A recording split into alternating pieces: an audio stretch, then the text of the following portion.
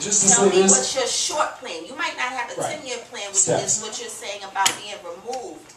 But what's your plan for tomorrow? You're going to get up, you're going to go to the community center, you're going to talk to this brother, you, and say, this is my situation.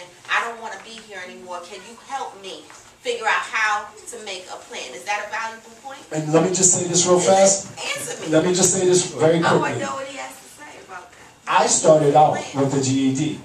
I dropped out of high school because, like I said, I wanted to be a thug.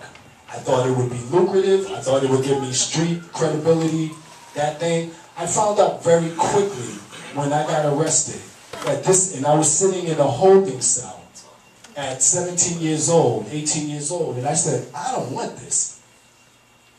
I had dropped out of high school, and I went to a community center, a community college, and I signed up to take GED classes, and I got my GED, and I went to college, and I did not look back.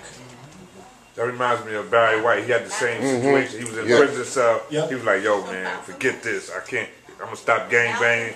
Barry White was a gang banger. Yeah, I remember. I read his biography. He was like, you know what? I got to forget this. And the centerpiece to my whole presentation, folks, so now never, remember?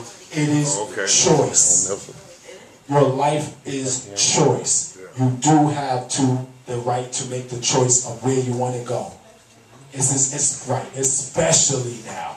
It couldn't be clearer. I'm glad you made a choice to come to my radio show tomorrow morning, 6 a.m.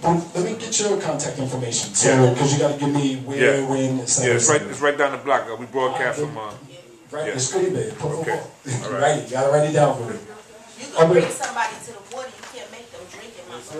You can tell somebody all day long what you need to do, and they can sit at you and be, oh, it's me, and I don't think I can do it. Yes, you can do it. If you don't think you can do it, you're not going to do it. Not going to give you all the steps to do it.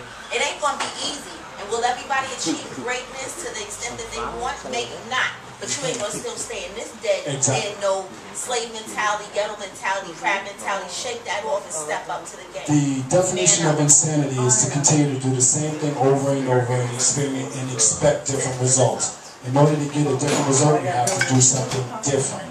So, comment.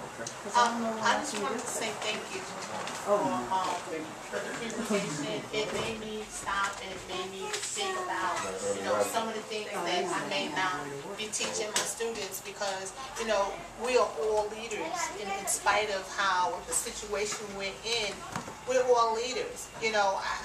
His presentation allowed me to bring another mindset towards my students. Maybe we could look at it a different way. Maybe we can go back through the history of where we've come from, because sometimes, sometimes we forget where we come from. When this move forward for a moment, when Barack Obama was running, there was a lot of things, on the internet about how so many people died for us to be able to vote. To be able to vote. That's why I put it in a historical context, to see that this is valuable. You're walking around, and I work with the young, the old, the restless, the helpless, the blonde, the crazy. I've worked with women, young girls that was pregnant. I worked with men that was incarcerated. I worked with everybody. But where they were at, they knew what they needed to get out of life. So it's not really matter about, I have my I don't have a GED, yo, what's up, big pimpin', yo, how you doing? Exactly. I mean, I know all of that, been there, done that, but it's up to you. You can come to my program and falsify your name on the paperwork all you want to. But at the end of the day, when somebody is going away, I'm going away to a home, to a family, I'm getting paid, you're not getting nothing. And you keep doing the same thing, like he said. Insanity is doing the same thing, expecting different results. Just to add one more thing, the mindset. We got people walking around. You got rappers singing songs, calling women all kind of filthy, nasty, disgusting, degrading names, but yet and still you want a positive reaction. You got to stop doing that. And it's up to you. So I'm done. Here you are talking about big hole. What's a hole? Do you know the meaning of a hole? Whichever one of those rapper songs came on, and he had it on his iPad and was listening to it talk about hole this, hole that. Mother jumped up in his face to face, said to him, spell it for me. You're there singing it, spell it. And she really, roughed him up and let him and told him, unfortunately, the email that's on the card does not work. So if you're going to outreach to me, either call me directly, that's the phone number that's listed, or hit me by my website, RamonSmith.weebly.com, which is at the bottom of the card. So the book can be purchased here. The dean of the business school said, simply put, do you want to work on Wall Street, yes or no? I said yes. He said, well, you need to come to my school. If you come to our school, this is where we'll place you. And here's all those that we placed, and here are the companies they've gone to. And it was fantastic, and the pitch worked.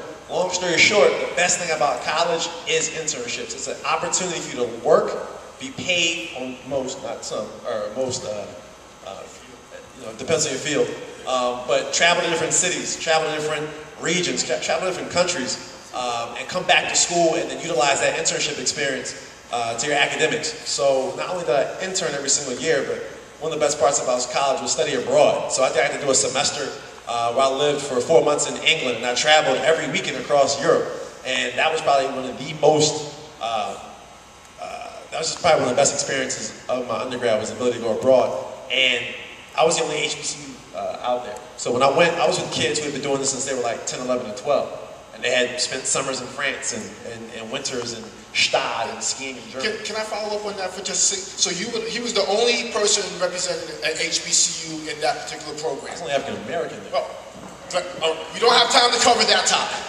But the question is, being an HBCU grad and having an HBCU education, did you feel anywhat inferior to any of those other people in the program? So that's actually a great question. So you gotta remember, when you're in HBCU, your competition isn't just Howard, Morehouse, and Spelman. Your competition is Harvard, Yale, Princeton, and Brown and Columbia. So you're going against the best of the best and the smartest of the smartest, period. But the best thing about HBCUs, and I know everybody up here can back me up on this, they make you feel like you are prepared, because they actually do put you in a place, put you in a spot with all the resources to get to the level where you are prepared. And you'll see that at an HBCU, there are those who are driven and hungry and just want it as bad as they want to breathe. And then you have others who are there, that matriculate through the system. But the best thing about HBCUs are, they seem to take most African Americans that really are hungry. Most African Americans that really are driven to all want to be successful. So you're putting a pot with 2,000 of the kids that are just as ambitious, just as smart, if not smarter. So going there makes you better. And when all those opportunities like study abroad and internships come, the few kids that come with you on internships and come with you study abroad and go to different opportunities with you, you always have just this great sounding board and support system. So at the end of the day, like I can't harp on enough. If you go to Syracuse, so Syracuse might be 20,000 population. African Americans or minorities, let's just say minorities in general, could be less than